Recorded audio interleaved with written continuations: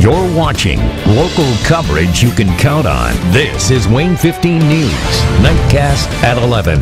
And good evening, I'm Dirk Rowley. Tara has the night off. We have severe weather in our area, so right away we want to go over to Nicholas, who is tracking the storms. Nicholas? Thanks, Dirk. Yeah, the strongest storm activity right now in areas to the northwest of Fort Wayne. In fact, some spots in northwestern Indiana have picked up already a couple inches of rainfall. Some areas seeing down trees and power lines with the gusty winds coming with the storms. This is Storm Tracker now. We're dry from Fort Wayne down to the south, but it is these areas to the northwest of the Summit City where we have an active thunderstorm warning. Portions of Kosciuszko, LaGrange, and Noble counties. We're looking at that area from Bremen to Kendallville along 6 there. You can see the thunderstorm highlighted in that orange and red color. The strongest part of this, the most dangerous part of the storm, with all the lightning, the heavy rain that could cause flooding, and the gusty wind potential of up to 60 miles per hour. This storm is moving to the southeast at a speed of about 45 miles per hour. So as we put a track on it and take it into Kendallville, we see it arriving there by 11:31. That severe thunderstorm warning in effect until 11:30 tonight. So the biggest threats, flooding, heavy rain, also some strong winds. We're also monitoring the chance at some hail and a low-end chance of a tornado, but those are our lowest threats of the night. Our temperatures sit in the 60s, and they're going to be fairly steady here through the overnight. You can see on Futurecast we'll have this round of rain continuing for the next few hours as it makes its way across the region. By just before sunup, we will still have some rain around. This, of course, a concern for us with Fort for Fitness and all the morning races. The marathon starts at 6:30. Could there be a scattered thunderstorm? It is possible. The good news is the chance is decreasing. And the farther along we move through the morning, well, the chance just keeps decreasing. Temperatures at sunup in the mid-60s, slowly rising. By 10 o'clock, when we're getting that 4-mile race underway, just a low-end chance at a stray sprinkle or two. 81 tomorrow's high temperature, on Sunday 80, Monday and Tuesday. The high heat still in the cards, a high temperature of 89 both days. We do cool down as the week goes on. You can see temperatures dipping into the 60s by week's end. That's your forecast. We have news and, of course, lots of sports for you after the break. Local coverage you can count on continues with Tara Brantley and Dirk Rowley. You're watching WANE 15 News, Nightcast at 11. The Fort Wayne man who pleaded guilty in the death of his girlfriend's toddler has now learned his punishment. This morning, Shane Patton was sentenced to 14 years in prison. January last year, baby Jocelyn was found unresponsive in the 200 block of Butler Street. An autopsy revealed she was choked and smothered. Patton was arrested last October after evading police for 6 months. Then in July, after his release, he entered a guilty plea. His bond was revoked and a warrant was issued for his arrest. Patton would later claim he was forced by a public defender to sign the plea deal.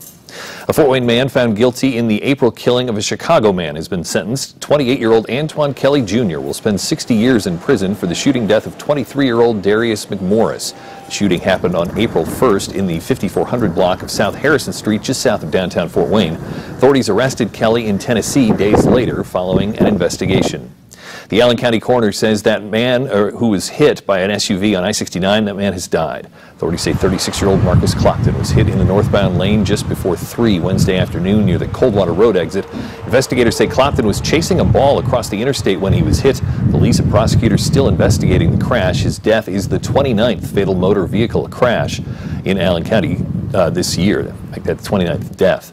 Steuben County authorities are investigating a bomb at a Fremont restaurant earlier today. A report from the Sheriff's Department says that the threat was made around 1:30 p.m. at the McDonald's on 6800 North Old US 27. Deputies arrived on the scene and the business was evacuated to secure the area. Using a bomb-sniffing dog, authorities found no indications of explosives inside or in the parking lot. No one was hurt during the incident. The Steuben County Sheriff's Office continues to investigate. The man police believe committed a series of rapes learned his fate today. Marquise Dozier is sentenced to 55 years in prison by the Allen County Superior Court. Dozier previously pleaded guilty to 3 counts of felony rape. Police say a series of rapes happened during the overnight hours, all within a mile of each other. Using DNA, police were able to link them and then created a suspect profile. Police arrested Dozier in March using fingerprint evidence. We have more breaking weather, and we want to go back to Nicholas right now, who is tracking again severe storms. Yeah, here's the latest, Dirk. A new severe thunderstorm warning issued for a portion of the area. This one for LaGrange over to Angola. thunderstorms just moving in there. You're seeing rain falling, but the intensity is going to really pick up between now and 11:45 when this new warning expires. I'm keeping an eye on things. Of course, should new warnings be issued, I'll break in and let you know. Right now, we're getting ready for the highlight zone. Start, but the Fort for Fitness Fall Festival is officially underway. Packet pickup started this afternoon and was scheduled to be followed by the kids and seniors final mile race. That unfortunately was not held tonight due to all the lightning earlier. According to the group's Facebook page, they will make an announcement via social media next week as far as rescheduling. Tomorrow's schedule is still up and still on their original start times. We'll have coverage starting at 7 a.m. tomorrow. You can find that also on WANE.com. Tune in for exclusive interviews from along the course, the start and the finish lines as well. We will have more sports action, of course, on WANE.com with an inside look at how they're keeping track of what's going on along the course. Ruben Solis shows you some exclusive looks about how neighbors help runners along the route. Find that exclusively on WANE.com. Glenn's up next with the Highlight Zone. Keep it right here. The rain's not going to keep us away tonight! This is the game of the week! Highlight Zone starts next!